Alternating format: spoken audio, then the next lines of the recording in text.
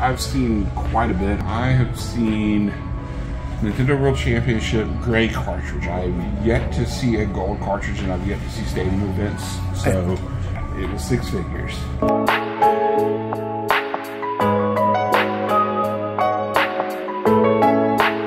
I've seen that. I've seen Pokemon Box. I've seen a couple of copies of Kuon, Haunting Ground, Rule of Rose.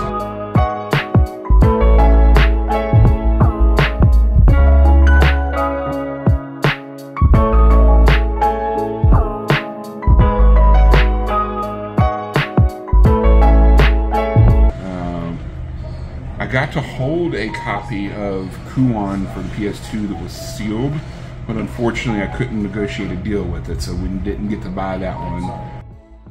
The buyer wanted too much.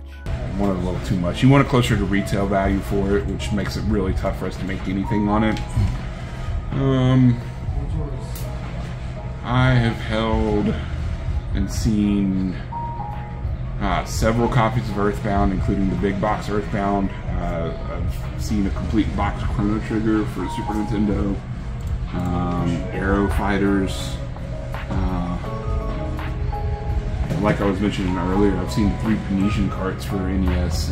Those will fetch a pretty penny as well, so quite a bit, honestly. But I mean, that comes with the territory. I mean, like I said, I've been doing it for 6 years, so.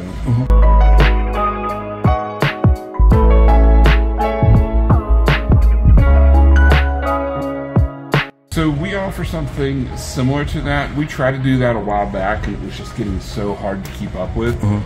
What we try to do now is we have a wish list on our website. So you can go on there and you can wish list items, and then it will send an email to anybody who has that item wish listed. We have found that that's a lot easier in terms of calling people, because when we were trying to do that, if it was like a popular item that just wouldn't stay in stock, like Super Smash Bros. Melee on the GameCube, we'd have like 6 people on a list. We would call 6 of them. Obviously, nobody's going to answer because they don't have our number saved. So you'd leave a voicemail. Of the 6 people you called, you might have one person that calls you back and says, "Hey, I'm on the way to get it. Can you put it on hold?"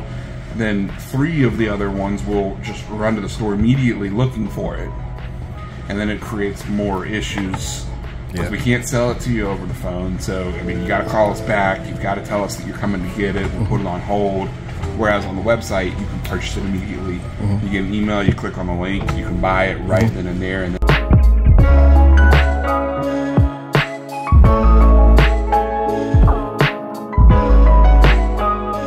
we got a very big collection last summer, I want to say. The guy had the entire North American NES set, including the Panesian carts, which were like the 3 rarest carts outside of like Nintendo World Championships and stadium events and things like that. He also had this. He had a couple of like complete in box systems that were like really, really nice. A couple of sealed items that were really, really nice. Just a big, massive collection. $2,000 most likely, and that's just a we're trying to figure it out kind of price, because they're not listed on eBay or anything like that. That's what we use for all of our prices. The only way to have those was in the late 80s. You had to be an official Nintendo dealer. So like Sears, Rose's, any of the big department stores had those hanging up over all of the Nintendo products. So only like the really extreme collectors will come across this.